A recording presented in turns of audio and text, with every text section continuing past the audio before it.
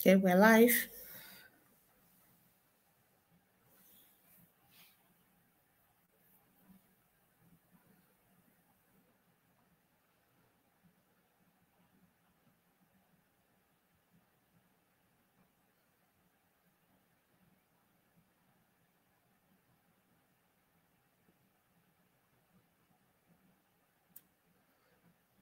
Okay.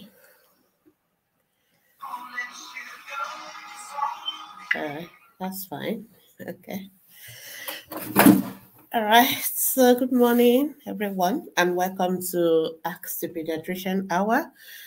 So, we're live on Facebook and Instagram, and then I think on Fresh Waves Radio. So, if you can hear us, let us know you can hear us.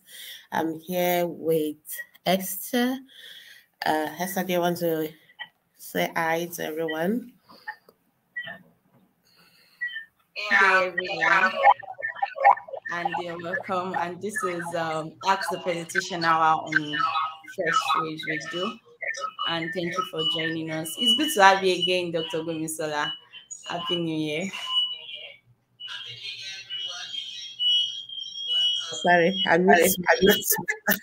Happy New Year, everyone. I hope this needs, because we're using two different systems at the same time. So apologies for a little bit of echoing in the background, but hopefully it won't be that bad. You can still hear us. So thank you so much, everyone, for joining us. So whichever platform you're watching from, I want to wish you a very happy 2023. I think it's my first time of going live in 2023. So I think it's awesome to be back after having our long break. So welcome everyone to ATP Hour. Feel free to drop your questions. So today is just going to be Q&A, so no particular topic, but please drop your questions and then we'll be able to answer them. So if you can drop it on Instagram, if you're watching us on Instagram, or if you're watching us on Facebook, you can also drop your questions, whether it's Fresh Waves Radio or Ask the Pediatricians Foundation Facebook page. You are welcome to drop your questions and we will try and answer them in the next 1 hour or so. And feel free to share the video, invite friends, family, everyone to join us. So thank you so much, everyone. You're welcome. I can see one person is already with us, but Okay, yeah. Happy New Year, Mrs. Adewale Adela.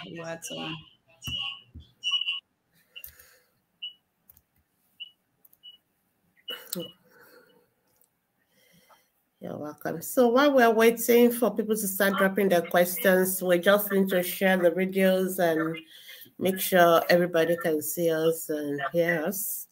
So I'm going to do that as well. Thank you so much, also Keaton and Kainde and Busola, all those who are joining us on Instagram.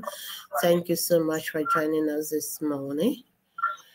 I'm just going to share the video on our Facebook pages so that people can see us.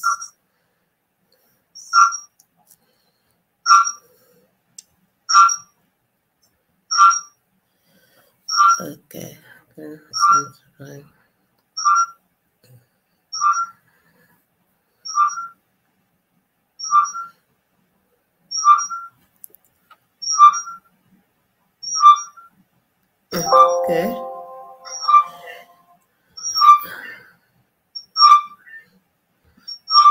I'm going to have some echoing from Instagram, and I don't know what we can do to reduce that one.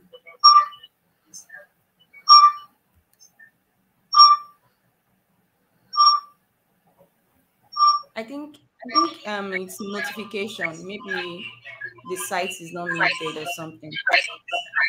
Oh, okay. I don't know what to do to that.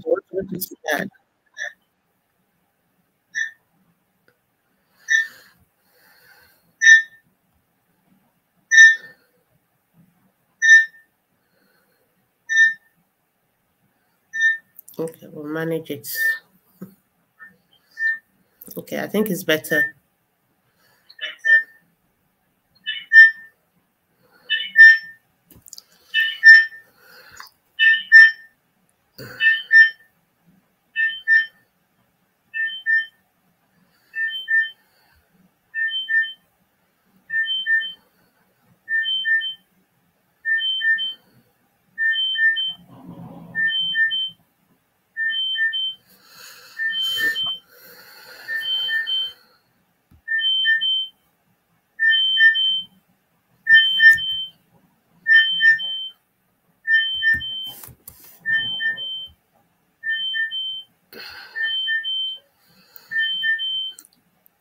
Okay, so I think I've shared the videos to everybody.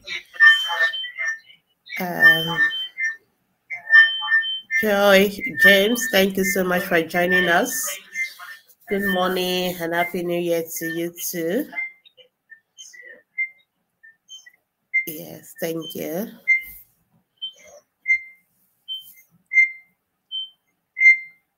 Yes, Joy is asking, can we start sending our questions? Yes, please. Go ahead. Go ahead. Yeah, we can start having the questions, please. Okay. Okay. Is it possible to mute your own mic on Instagram as well? Just check.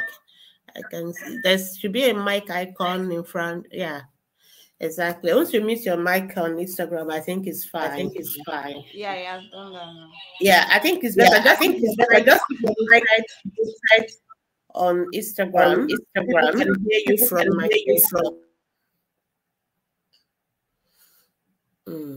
Okay, so I think that's the best option. Yeah, so Instagram, people drop your questions, and Facebook, drop your questions as well. All right, I think that's better. The echoing is better. Yeah, so start sending in your question, and I think we have a question. So Esther, do you want to read that for us? Yeah, okay. This is Adewale Adiola, and she's saying, please, ma'am, my question is just like a confirmation of my understanding of exclusive breastfeeding. My baby will be 6 months on August 3. So I intend starting complementary feeding on August 4. I hope this is correct, ma. Secondly, please, ma, am I to give her water first or baby cereal? So that's the question, ma. All right. Thank you. Thank you so much for reading for us. Thank you so much, Adewale. Happy New Year. And thank you so much for doing exclusive breastfeeding for the first 6 months. That is what we recommend. So kudos to you for doing that. And I'm sure your baby and yourself have enjoyed that experience. So yes, you are supposed to start your complementary feeding on the day your baby clock 6 months. So you can start actually on the 3rd of August. It's okay. If you want to start on the 4th of August, it's also fine. So that is okay. So I hope you know that when you start complementary feeding, it does not mean that you are going to stop breastfeeding your baby. You are still going to keep breastfeeding just the same way you've been breastfeeding now. You're only now going to start giving complementary food. And now complementary food is not just giving the baby water, and complementary food is not giving the baby cereal per se. Okay, so I really would recommend that before you start, luckily for you, your baby is still going to be did you say August 3? Is that, I mean, that does that sound like an error? Because we're in January. So, and I'm sure that even if your baby is born today, your baby will be 6 months in January, I mean, by June. So I'm wondering whether you are making an error in terms of the date. So just confirm that to me very quickly. So that we're sure of that. So, so to start complementary feeding, I'm going to recommend that you go through Sorry, something happened to my Instagram video. Okay, it's back. Sorry about that. So to start complementary feeding, you need to first go through our. I would recommend you watch our videos on and training on complementary feeding first. It's very, very important to understand what complementary feeding is, what are the food to give, and how to go about complementary feeding, because complementary feeding is not just cereal feeding. Complementary feeding is not just cereal and water and milk. So it is so important that you get that understanding and perception first. So because already I can see that your mindset is just because of the common thing, then okay, you've already corrected yourself that you mean February. Okay, I was I was initially worried that how can your baby be 6 months in August? Even if your baby was born today or January 1st, your baby will be 6 months by June. So thank you for correcting. You meant February. Okay, so maybe your baby was born in August. So your baby is now going to be February, your baby will be 6 months. Okay, so yes, so you can start on February 3rd. But before you do that, so thank God we still have a month for you to go through all our teachings on complementary feeding. We have lots of lovely videos on our Facebook group. So if you go to our Facebook group, under the menu icon, just go to guides. So the guides, we have guide 1, which is on breastfeeding. Then guide 2 is on infants feeding and nutrition, which is about complementary feeding. So if you go through it, we have about 5 or 6 videos there, which I really, really recommend that you should watch first. So for the rest of this month, you can watch that while you are preparing yourself for complementary feeding, because complementary feeding is a whole big topic on its own, which if we start talking, that's what we're going to talk about today. And I'm sure there are many other people that have questions to ask us. So I will let you go and watch those videos.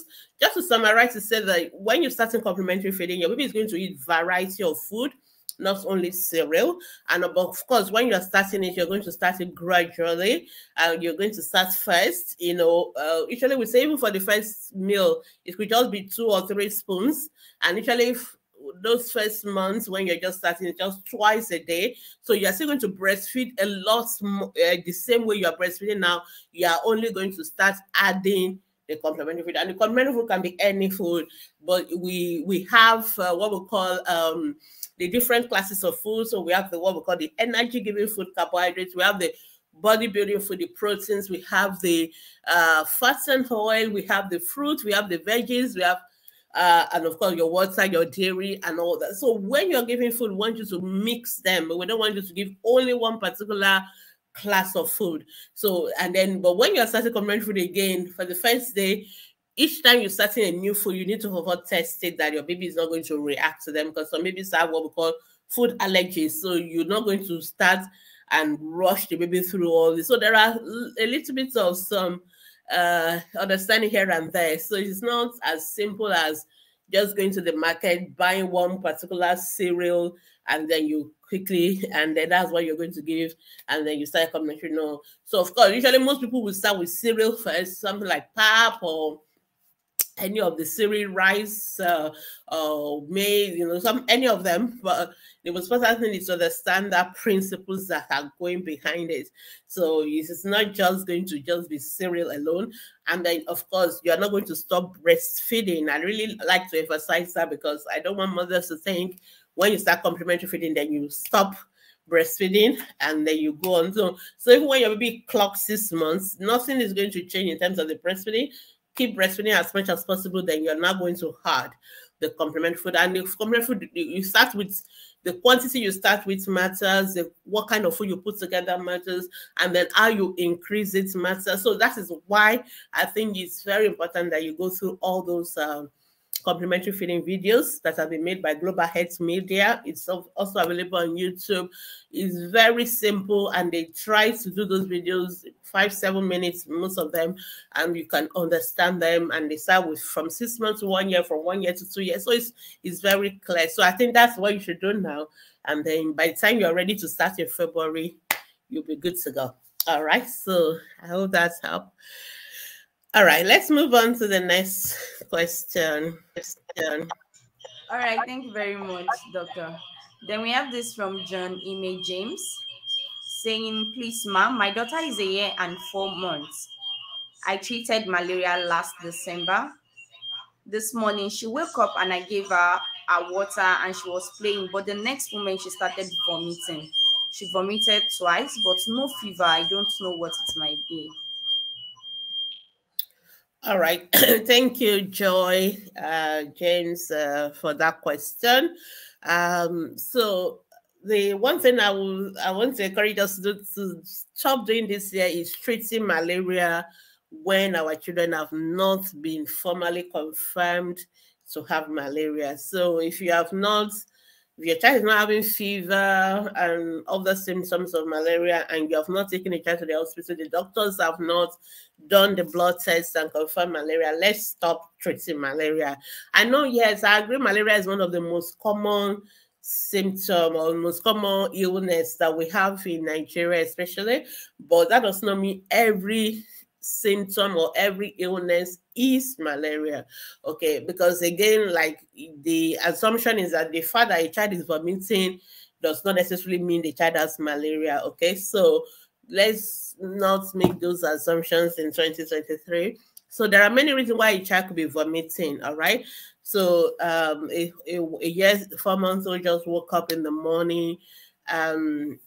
I don't know when the child had the last meal, what the last meal was. What was the breakfast? And is it just only water this child is taking? I mean, because you just said she woke up, you gave her water and she was playing and then she said vomiting. So the question is, apart from the water, did the child take any of the meal? What was the situation? So, but anyway, the first thing when the child vomits is not to start panicking and all that. Just let the child be first and see whether the vomiting is going to happen again. It could just be that the water you gave irritated the child, or it could just be that the child maybe had indigestion. I don't know when the child had the last meal and all that, you know. So just watch first. It is only if the vomiting keeps reoccurring, like if the child vomits. Okay, say she has vomited twice. Okay, so you need to monitor. The question now will be, excuse me, what did the child vomit actually? What is in the vomiting? Is it the water, or is it left food from last night that was not digested or things like that? But that would be suggesting indigestion or something like that. Or then any diarrhea with it, or you know, just the vomiting alone. So just watch the child now. You can make your ORS ready. You can also give ORS. It's not only for diarrhea, you can give ORS for vomiting, because the most important thing is to rehydrate whoever is vomiting, losing fluid, unless the child keeps vomiting. So if the child keeps vomiting, then we have to take the child to the hospital, because we need to know why is the child vomiting. And that is what's going to help us to, know what to do about it. It does not necessarily mean it is malaria. So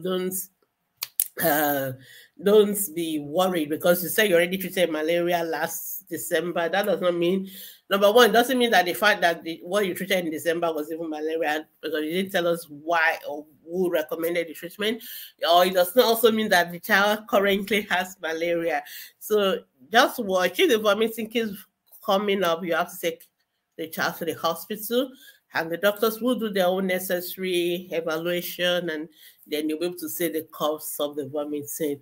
Most children vomit. The most common cause will be maybe indigestion, but it could also be the first symptom in many illnesses. So it's difficult to say which one it is just by the vomiting alone until we've done a proper evaluation. But the most important thing for you to do now is just let the child be, just try and give a little sip of ORS if the child is able to tolerate it, so that the child can at least get rehydrated. That's all we can do for the meantime. But if the vomiting persists, then that is when you have to take the child to the hospital.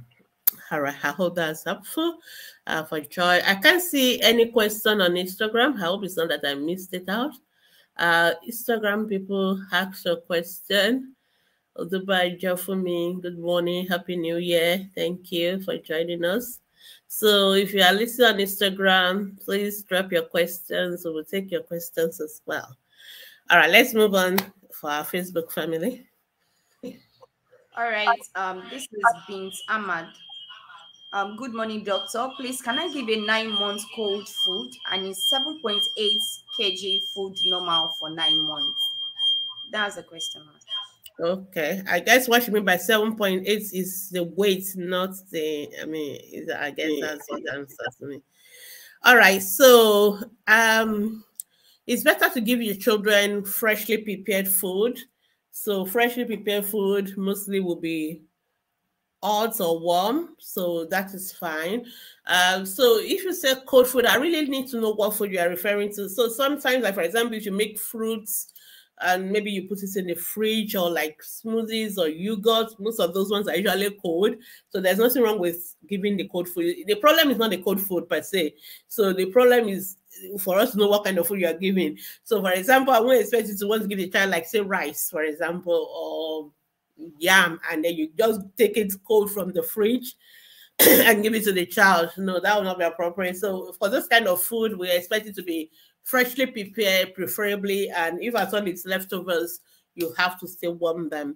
But if you're giving food that are naturally cold, like your yogurts or something like smoothies that you've made and kept in the fridge, that is fine. Nothing will happen to the child if you give cold food. All right. And I guess you meant 7.8 kilos. Yeah, asking whether the weight is appropriate. So when we are answering questions about weight, we always like to know the baseline. We want to know what was your baby's birth weight. For example, if your baby was born preterm 1 kilo, it would be wrong for us to assume that that child weighing 7.8 kilos at 9 months is wrong. Excuse me, but if your baby was weighing 3 kilos at birth, for example, I would expect your 9 months to be closer to 9 kilos by now. So, but 7.8 is not so bad, but it is definitely can be better. And then the question is, how much of food is child eating? How are you feeding a child? Complementary feeding, again, we will recommend you go through all our teachings, videos on complementary feeding. Make sure you are feeding a child appropriately. Those 7.8 kg is not going to worry me as a pediatrician, but it's already towards the lower end of what we call the normal. So I really want to see how we can make sure it doesn't get worse. We want it to get better and better. So just look at what the child is eating. I hope you're still breastfeeding, and I hope you're giving a child at least 3 to 4 meals a day, at least 3 meals a day, at least 1 to 2 snacks a day. And the food is not just cereal and milk, okay? The child is taking variety of food. So again, I recommend you watch all our videos on complementary feeding. All right, I think okay. So this question was, James was giving me an update. Joy, James was giving us an update on the child, the malaria in December. Okay, that's lovely. Thank you so much for making sure she was tested and treated in the hospital. So a doctor already knows your child, and now the child is vomiting, and this was just December. So a couple of weeks, I guess, ago or days perhaps. So you may want to go back to the hospital, but don't just assume the vomiting is malaria. You just go back to the hospital first and let the doctor have a look at her again if she keeps vomiting. All right. So that was just an update on previous question. All right, there's a question on Instagram. I think I'll just take that one before we continue with Facebook. I think I'll read it, Esther, because of the echoing if you put on your Instagram mic. Say good morning, ma'am. Happy New Year. Happy New Year to you too, Uday. Chelsea, yes. My baby has rashes around the mouth and the jaw, and it will be 6 weeks old. Okay, so if a newborn baby has rashes, 6 weeks old is, well, technically still more or less a newborn. We'll need to see those rashes first. That's the most important thing. We always need to see rashes so that we can know what kind of rashes babies have. And you say it's on the jaw, on the mouth. That's a very unusual area for newborn babies to have rashes, to be honest. So how are you feeding this baby? Is your baby on exclusive breastfeeding, which is what we expect for your 6 weeks old? So let's make sure we're doing that. But if your baby is taking any other thing more than breast milk, we need to be sure the child is not reacting to them. And you can also make sure you just see your pediatrician, let them have a look at those rashes first. And that will help us to know what is the cause of the rash. The cause of the rash will determine the appropriate approach. So some rashes in newborn babies, especially if it's happening on the face, the forehead, they are normal rashes.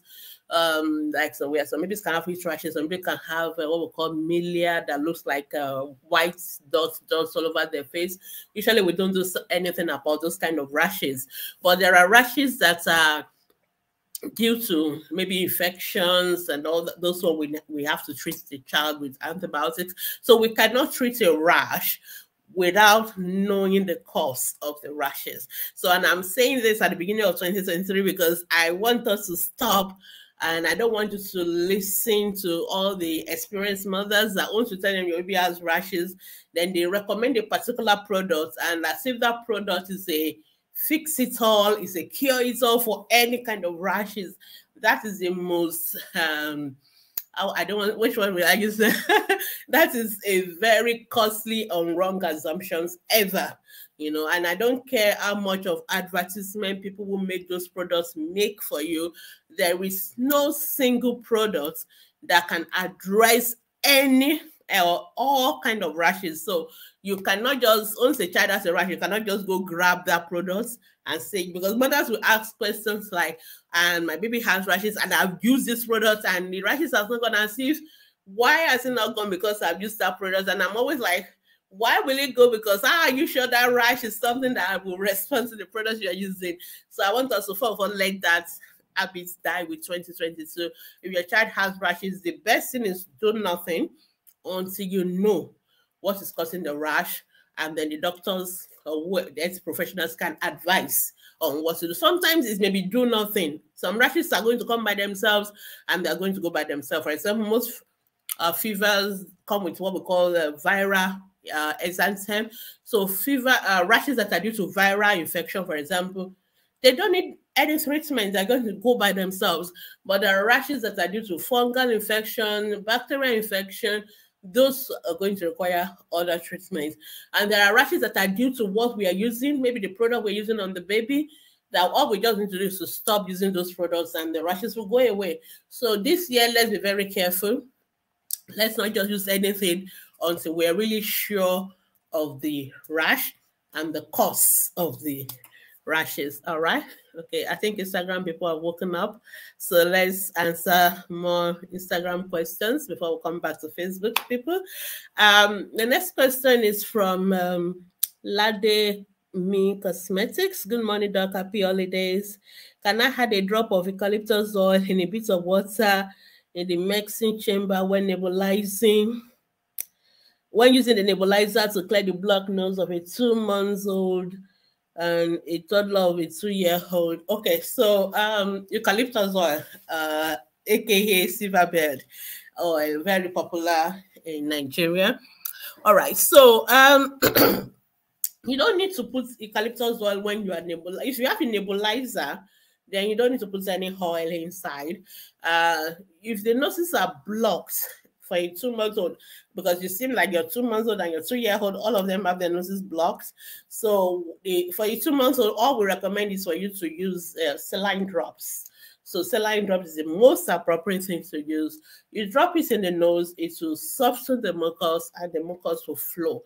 It is very important for you to be sure the nostrils are blocked with mucus, because if not, there's really no point to nebulize. There's really no point to use saline drops. Okay, that is number one, because the saline drops, the essence of the saline drop is to soften the mucus. Sometimes your babies are breathing as if they are already having runny nose, and they're already having the kata is already coming out, it's flowing out of their nose.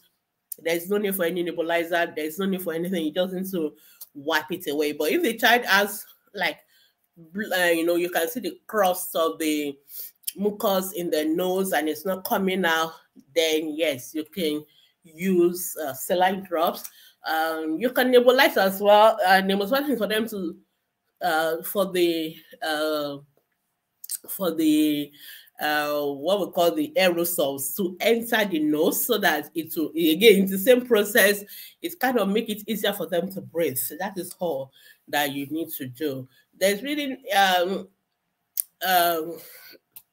if your child is not really having what we call bronchiolitis, that they are really struggling to breathe, or a child who is on the asthmatic end, there's really no need to nebulize them per se. We don't really nebulize for blocked nose. We nebulize for if they are really struggling to breathe, like bronchiolitis or children who are bronchial asthma. There's really no need for you to use a nebulizer as such, because nebulizer is more for the breathing, the lower airway, whereas if it is just the upper airway that is blocked, just drop in the saline drops, normal saline. You can nebulize them with normal saline as well, since you already have the nebulizer, but it's still going to be the same process and all that. So for the eucalyptus oil, the way it is used is you put it in like hot water or steam, and you put it in one corner. I usually don't like recommending it because the risks of burns for the babies because when you have toddlers, you can never be too careful with hot water, and we don't want any hot water burns in 2023. So please, if you're going to use it, just put it in the hot water that has boiled well, so that it's having like as the steam is coming out, it comes out with the vapor of the eucalyptus oil, and it helps the children to sneeze. It helps them to be able to kind of clear their airway by themselves. So you can use it, but please don't carry hot water up and down. Excuse me, don't carry hot water up and down in the house. Just make sure you leave it in one corner, and let the children be with you so that they don't go, get themselves burned with the hot water. Otherwise, it's really not necessary per se. All right. Somebody said, where can I find the link to the complementary feeding? Very good question. If you go to our Facebook group, Ask the Pediatricians Facebook group, you can't miss it on Facebook. Go to the menu section. There's a guide section. You will see the complementary feeding guide to his complementary feeding, and you can watch all the videos. Or secondly, you can go to YouTube and look for Global Health Media videos. Just type Global Health Media videos. You will see all the videos. It's also available on YouTube. Or number 3, you can download an app. They call it Birth and Beyond app. Birth, like BIRTH, and Beyond. If you just type it into Google or what's it called, Apple Play stores, you can get those app. It's free. You can download it and you can watch all those videos in the app. And the app is available in multiple languages, even like Yoruba, Hausa. So it's available for those who don't have those who are not English speaking. So it is in multiple languages. So that is why I also recommend the app. They are very lovely videos on breastfeeding, on complementary feeding, on taking care of small babies, even for pregnancy. So they are very lovely Global Health Media videos. They've packaged them together into that app. So you can download the app, and once you download the videos, you can always watch it on the go. You don't always have to use the internet to watch it. But if you want to watch it on our Facebook group, they are there. If you want to watch it on YouTube, they are there. They are all over the place. So just look for them and you will get them. All right. Okay. Thank you so much, Instagram. I think we've answered all the Instagram questions. We can go back to Facebook now. All right. Where did we stop? All right. Let's go back. Okay, I think, yeah, that's where we stopped. Okay, yeah, okay, we've mentioned this one. All right, okay, so let's go on. Okay, Adewale Adela, saying thank you for your response, ma. Your lecture strongly encouraged me to go through with the EBF, and I must say it's been amazing. I will start watching those videos for preparation towards the complementary feeding. Thank you very much. Lovely. I'm so happy. I'm so happy.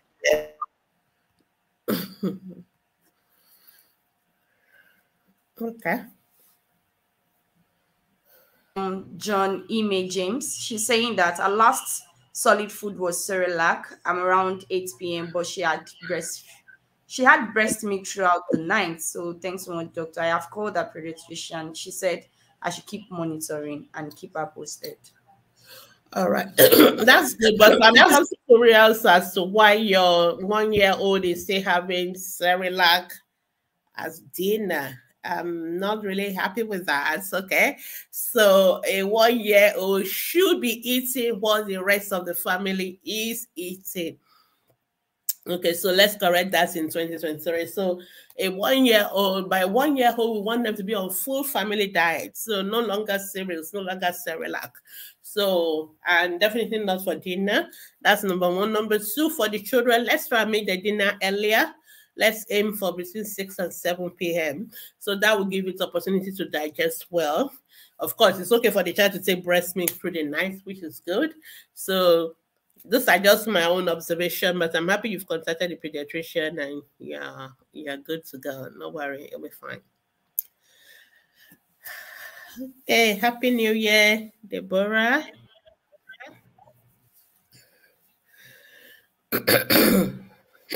Okay, Deborah Adekunle says, my baby is 1 month old. Plus, can I use saline drops for him because the nose is blocked and vitamin C is not working? Okay, number one, vitamin C is not meant to treat cough, catarrh, and whatever. That is an assumption. I don't know how, sometimes I don't know how these, how they all start, whoever is the first person to start that belief system. But there are many things Nigerians believe. Let me not say Nigerians, that maybe mothers believe and they are not true. So people believe that once you have cough and catarrh, go and take vitamin C, it's going to cure it. It's not going to cure it. Vitamin C does not cure cough and catarrh. Vitamin C is a vitamin. It's not like an antibiotic, antiviral, and all that. So most cough and catarrh, the good news is that most cough and catarrh are due to viral infections. They are due to viruses. Most of the time, we don't treat viruses. We don't give them, like if you have a bacterial infection, we give you antibacterial, antibiotics. But most time when we have viruses, we usually don't treat them because they tend to run their course and then they will go. So they just go on their own. You don't need to treat them. And then, so if your child has cough and catarrh, there's really no need to go and rush into giving them vitamin C. All right. Now, people give vitamin C because the vitamins, we definitely need our vitamins, and they kind of strengthen our own immune system to fight.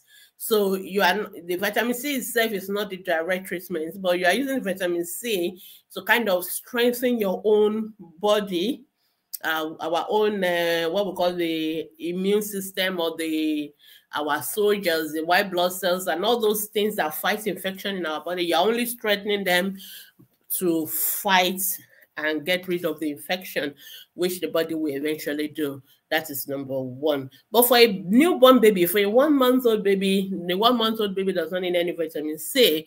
What a 1-month-old baby needs is breast milk. So let that baby be on exclusive breastfeeding.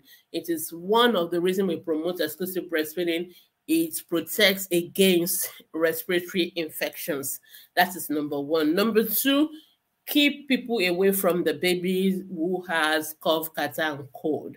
Actually, during this period, there's summertime, there's cold, there's dust everywhere. So people are coming down with a lot of cough and catarrh and all that. So what you need to do is to keep your baby away from them. And I know many people are going to come and visit you as newborn, as a newborn mom.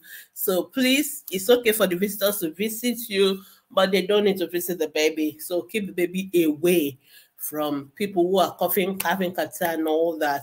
Keep them away. That's the best way to keep your baby protected. And don't take baby to the kitchen when you're cooking, frying, and all that. Keep the baby away from that. So focus more on the prevention rather than running around and dealing with the after effects. So, but if your baby has cough and catarrh already and the nose nostrils are blocked, again, I'm emphasizing that because sometimes mothers think babies' nose are blocked because of the way they are breathing or the noise they make. It does not necessarily mean there's any mucus blocking the nose. If there's no mucus blocking the nose, then there's really no need for you to use saline. Saline is not a magical drug. It is just going to soften that mucus to flow, because babies have very tiny noses, very tiny, airway. So any little block, and they cannot breathe through their mouth. They always have to breathe through their nose. We call them obligate nasal breathers. They always have to breathe through their nose. So when their nose are blocked, it is really hard for them. So that is why we want to help them, and they cannot sneeze out like yourself. You know, if something is blocking your own, you sneeze out and then everything will come out. So we give them that saline drops help to soften the mucus, and it makes it to flow out. So that is just the purpose. It's not like a special drug to cure anything. No, it's just to soften the mucus so that it can flow. The cough or the respiratory infections that we normally call it will clear by itself, so you don't need to worry. So Deborah, you can only use it only if your baby has the blocked nose. Otherwise, there's really no need for you to do that. Okay, I hope that's helpful. I think that's the last question on Facebook, if I can see for now, and I'm not sure whether there's any on Instagram. Okay, I think we've answered those on Instagram. All right. So for those who are normally of you are like, when is CTV coming back? So we've been on break for the last couple of weeks. Usually towards the end of the year, we go on break because we need our volunteers, our moderators to relax and enjoy the holidays with their family. So by God's grace, we'll be resuming Monday. So all of you are welcome back on Monday. And next week, Monday, 9th of January, ATP will be fully back. So you can ask your questions on our Facebook groups. And of course, you can always join us for a live session like this on Mondays as well, in the evening by 6 p.m. And of course, it's Fresh Waves Radio. Also, we have our ACP hour every Thursday at 10 a.m. in the morning. So ATP will resume full activities from the 9th of February 2023. Oh, no, 9th of January. I'm sure everybody will be like, what? Okay, it's not 9th of February, 9th of January. All right. All right. Thank you so much. Okay, I think a couple of questions have dropped while I was commenting on Facebook. Oh, did I? Okay, yeah. All right. I think we've answered this one. Yeah. Okay, we have a question. Okay, we don't answer. John Imes. She's saying that is deworming every 3 months or 6 months. Okay, so deworming is every 6 months. Deworming is every 6 months. Okay, I think our echo is back. Okay, so deworming is every 6 months, and only for those who are living in places like Nigeria or where we call warm endemic areas. So because I know some of you who are listening to us are in maybe US, UK, and some of you notice that some of your doctors said they don't recommend that you deworm, and some parents also in Lekki and all the VI people, some of the doctors don't recommend they deworm their children because they don't think that you really need it per se. So WHO recommends what we call prophylactic deworming, like deworming even when you don't know whether your child has worm or not, from the age of 1 year for people who live in warm endemic area. Nigeria is one of them, and you're supposed to do it every 6 months. Okay, so and there are a lot of warm expellers you can use. There's Combantrin, there's Albendazole. You can use any of them. The most important thing is that when you use it now, the next time you're going to do it will be in 6 months, and the aim is so that we get rid of all the eggs and the cysts and any worms that are in the that are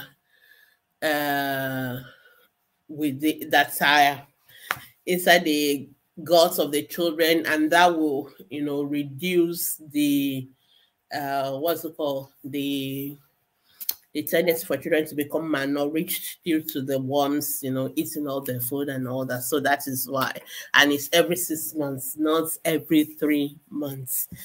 Okay. Right. um,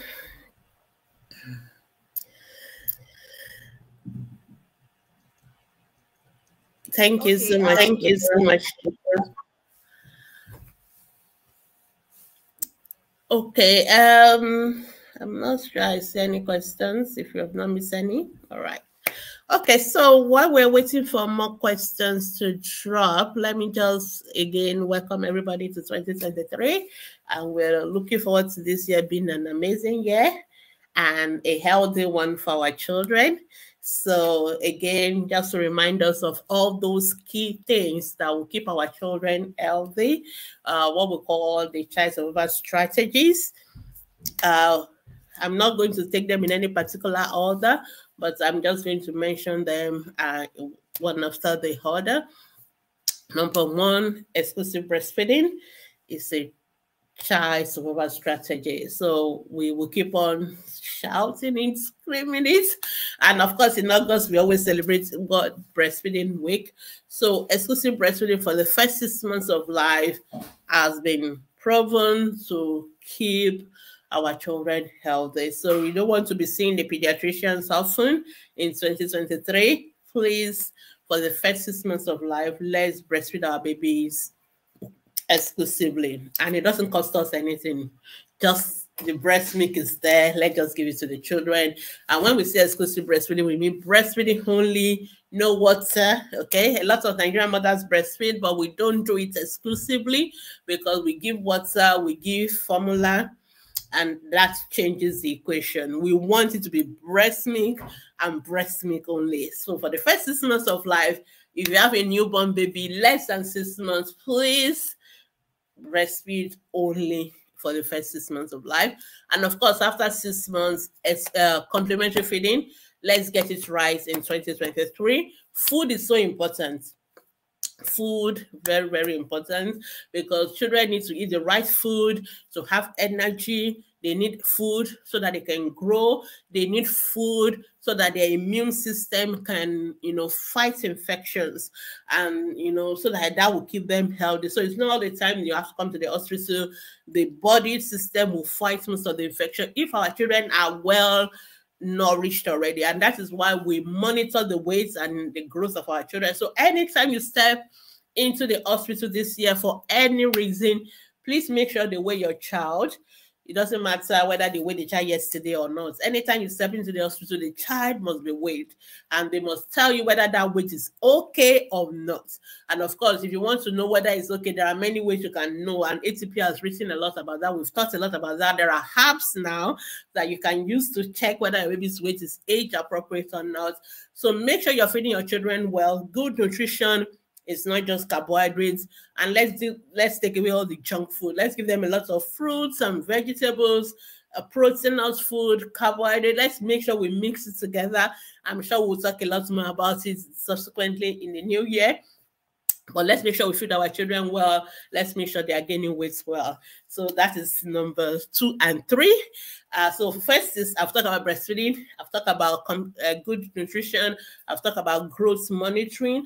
Of course, immunization. Please, let's make sure our children are immunized. So immunization is to protect them against those killer diseases. And our immunization schedule, even in Nigeria, is expanding day by day. We thank God for that. So please, our role, immunization, the vaccines are not cheap. All right, they are not cheap. The government paid a lot for them, and yet they are offering it to us for free. So the only role we have to do as mothers is to take our children for this immunization. Please, let's not forget, if you've mixed any, you can always go and catch up. So now we have rotavirus is back. We now have rotavirus in many hospitals. We have our Penta. We have all the various vaccines. Please, let's make sure that we give our children all these vaccines in 2023. The vaccines ensure that the children do not have to have this infection. So they don't have to have measles, they don't have to have yellow fever, they don't have to have some of these pneumonias and meningitis, some of these very terrible diseases that are very difficult to treat, that can kill children. If we can only ensure that our children are immunized, then the children are not going to have those diseases. So please, let's make sure we don't mix all the immunization schedule for our children in 2023. And if you've mixed any, make sure that you go collect them now. So that is number 4. Hygiene. Number 5. Good hygiene is very important when it comes to the health of our children. So let's make sure we encourage our children to wash their hands with soap and water. There's nothing wrong with children playing with sand or playing around, but let's make sure that they have their bags regularly. They wash their hands with soap and water. They brush their teeth. Let's make sure the environment is clean. Let's make sure that if we have bushes or all this stagnant water around our houses, we'll clear them. I know we don't longer do environmental sanitation in Nigeria, but do it for yourself. It's not about the government making it a law. It's about making sure that your house is protected. If you live in an area where there are a lot of mosquitoes, make sure that the children sleep under long-lasting insecticide-treated nets, or make sure you also fumigate or flea the house regularly. That will keep the mosquitoes away, and that will ensure that our children don't tend to have malaria often. Another very important child support strategy is family planning. So please, mothers, let's go for family planning. If you don't want to have a baby yet, please don't assume it's never going to happen. So make sure you protect yourself. All right. And there are lots of options. There are injections, there are implants, there are options we can use.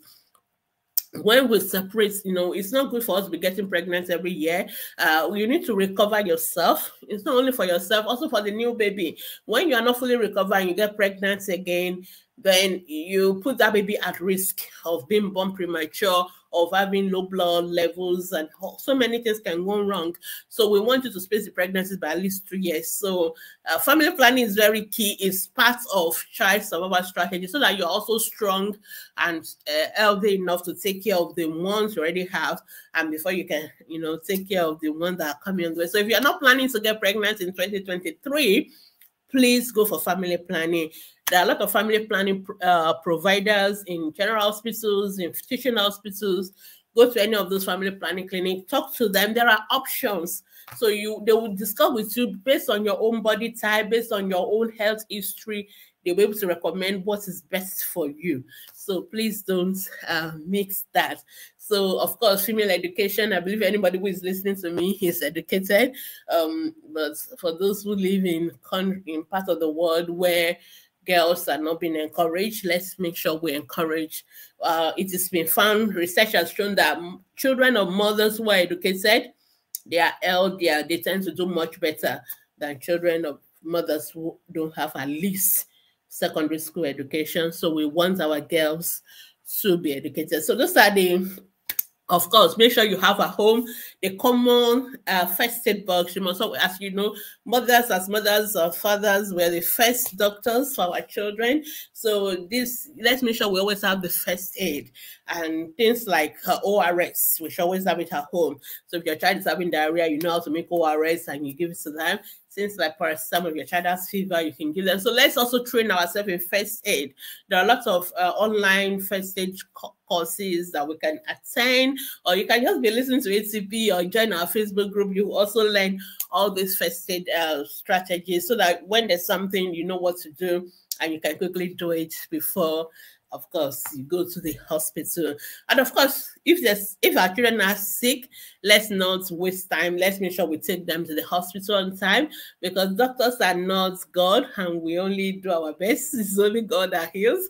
But if you come to us on time, you increases our chances of fixing it. But if you come up to us too late, sometimes it's just too late and we can't do anything. So let's make sure that we promote good health first. We don't want the children to be sick. That's our goal. But that's why we do all this talk, all this program we are having online, is to make sure we prevent infection. The diseases in the first place. But when they happen, please, let's go to the hospital on time and let's see our doctors on time.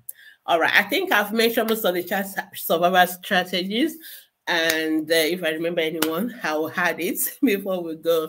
Let us round up. I think our time is almost up. Okay, we just have a few more questions and we're going to close for the day. Thank you so much. Esther, do you want to? Yeah, thank you so much, Ma. And this is coming from Bint Ahmed, and she's saying that is it normal for 9 months not to have teeth? And thanks for your response on my first question. Yeah, you're welcome, Memuna. It is perfectly normal for a baby not to have teeth at 9 months.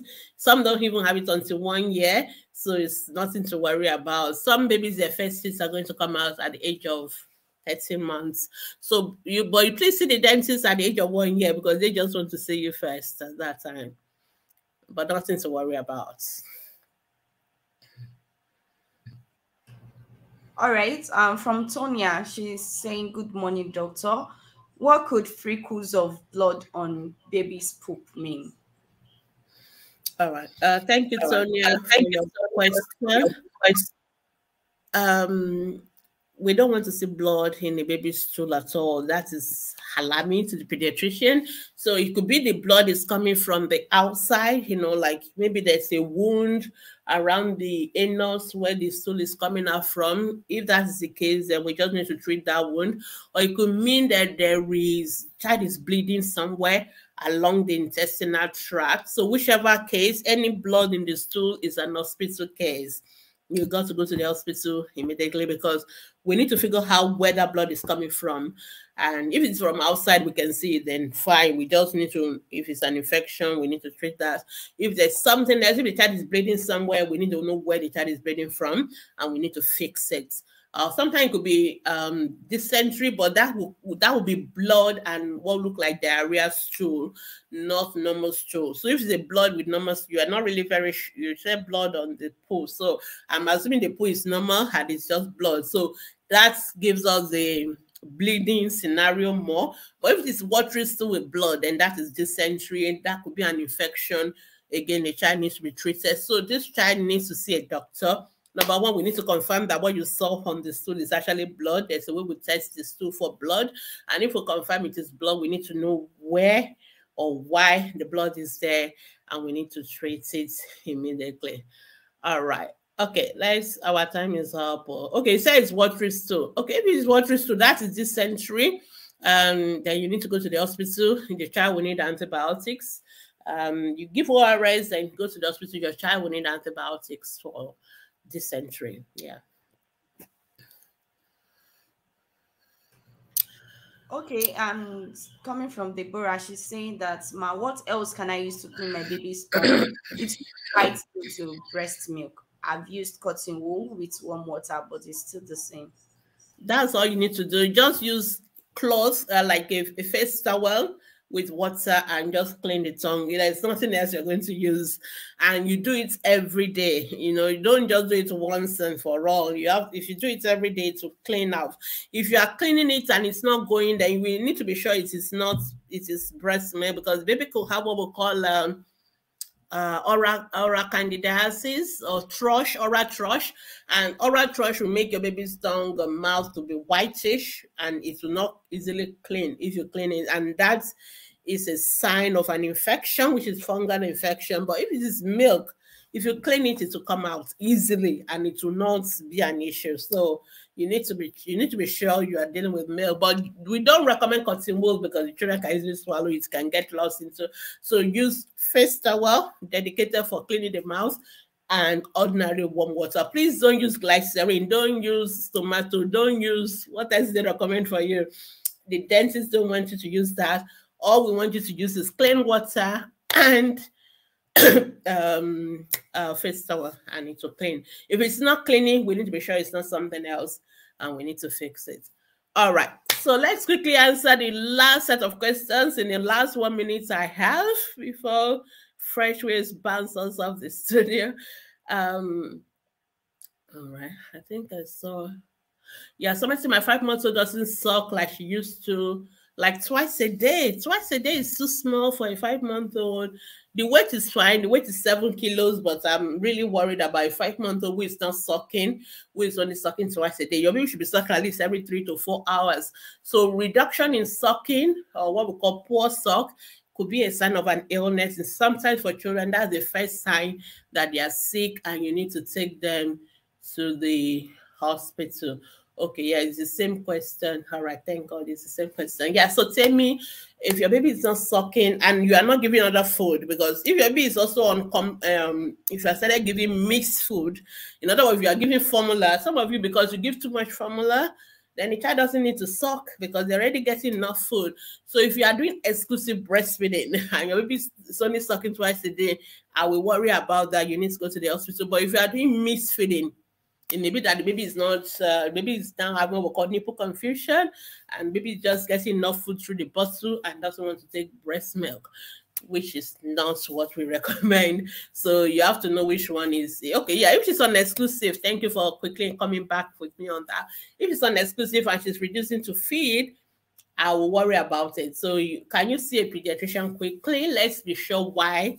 It may be a sign the child is ill, especially if it's something new, something recent, you know. Normally, baby should suck at least not less than 3 to 4 hours every day. So twice a day would never be enough for a 5-month-old. When you'll be 6 months, you can start complementary feeding, but you'll still need to keep sucking. So, all right. Thank you so much. I can see that our time is up. We need to go now. Thank you so much, everyone, for joining us, and I'll see you again next week by God's grace. Bye. Yeah, thank you very much. All right. Bye. Our time is up. Bye-bye. See you all, guys. Have a wonderful new year. Bye.